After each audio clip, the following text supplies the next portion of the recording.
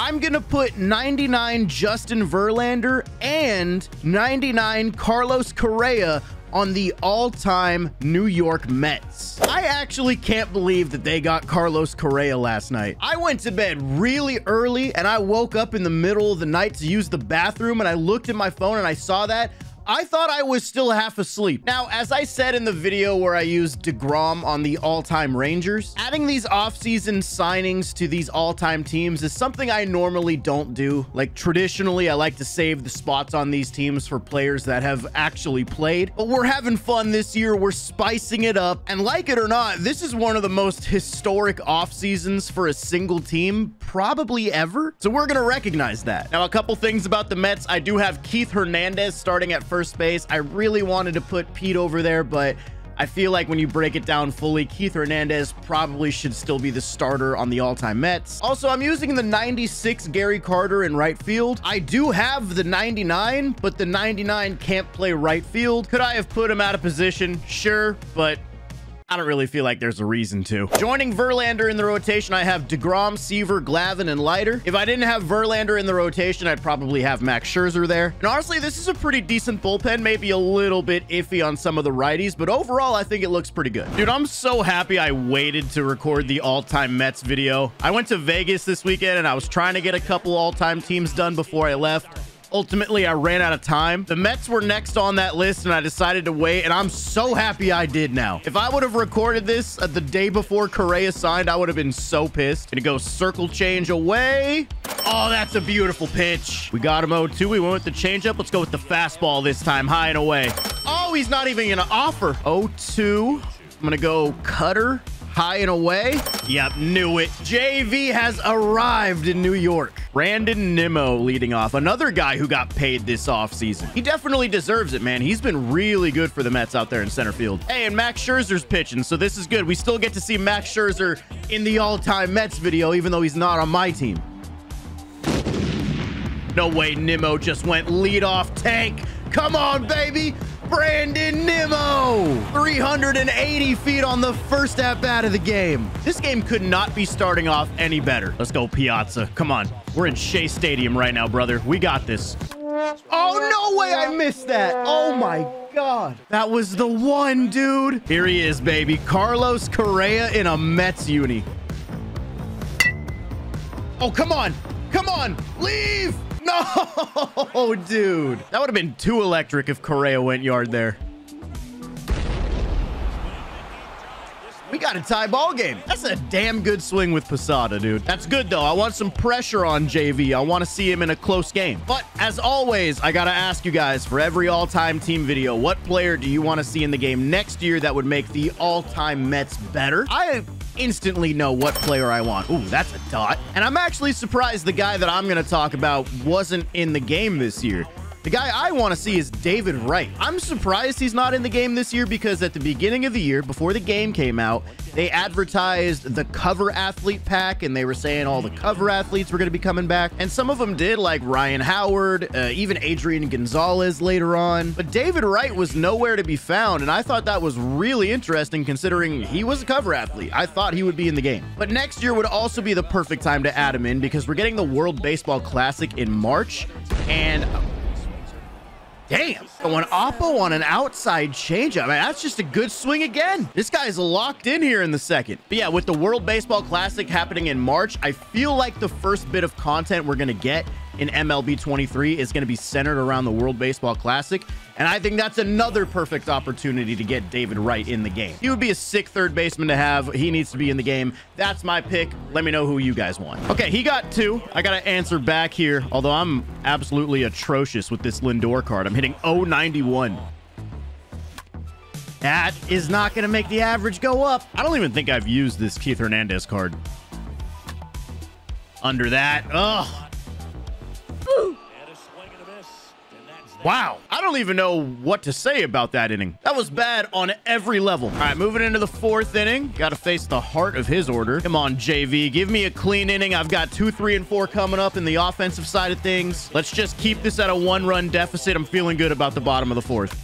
Popped him up. Great start. Bro, the Mets payroll, by the way, is insane. According to Jeff Passan, their payroll is estimated to be about $384 million. The luxury tax payments alone will exceed $111 million, making their total payroll $495 million. The previous max payroll in baseball, less than $350 million. Mets are at almost $500 million.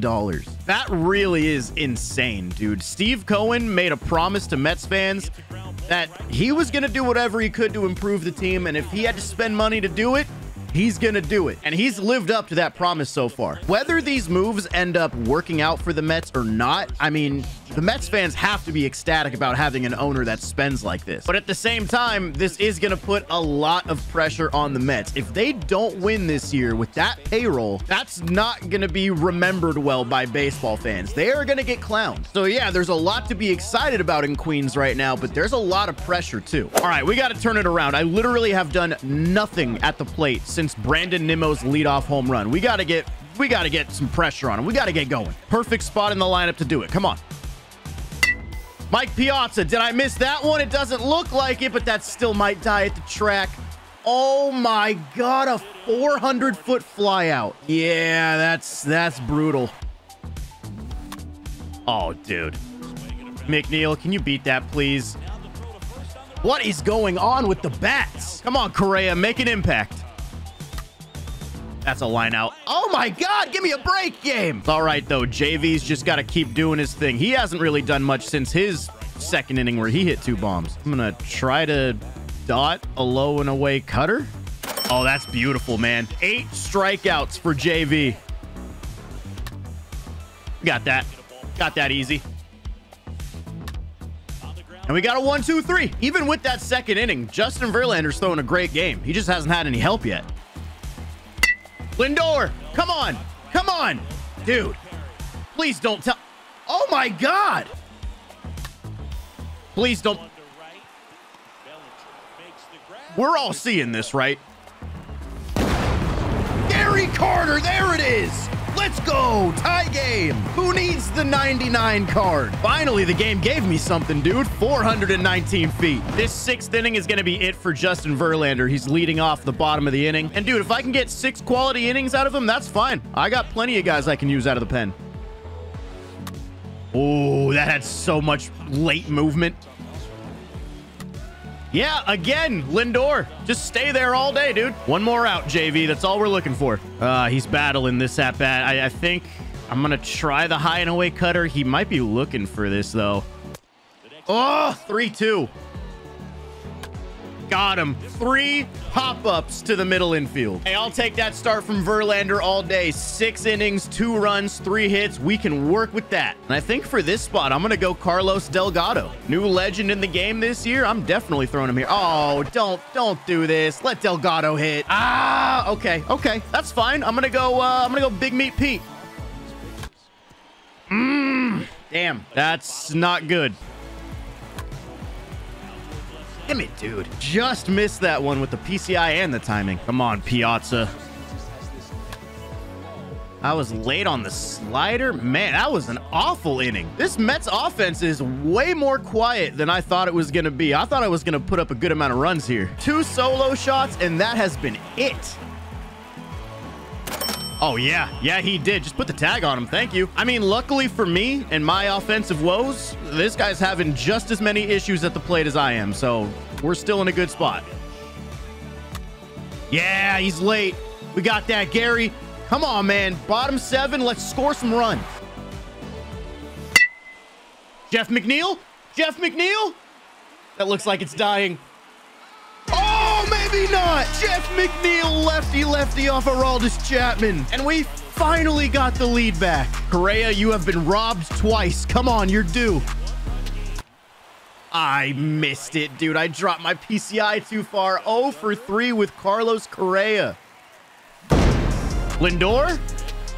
Yep, that's gone. That's gone. He hesitated in left field. Lindor! This is what I was waiting for, dude. I needed this. Should be able to get another inning of work from Billy Wagner here with a lefty leading off. Yep. Dude, he's popped up on the infield so many times. High and away to Bobby. Come on, come on. Oh my God. Yep, goodbye. Incredible 8th inning from Billy Wagner. And now for the top of the 9th, you know who's coming in for the save. Let's get this done, Diaz. Slider underneath. Okay. Why can't I control my center fielder? Hello?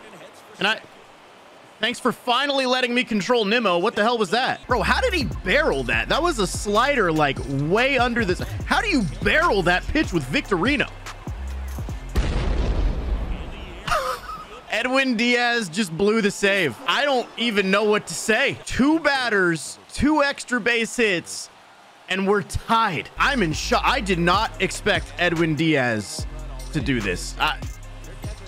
Bro, why is he crushing Diaz so hard?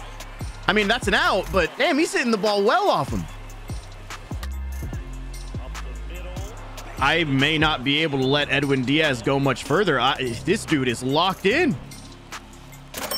Okay, we got Belly.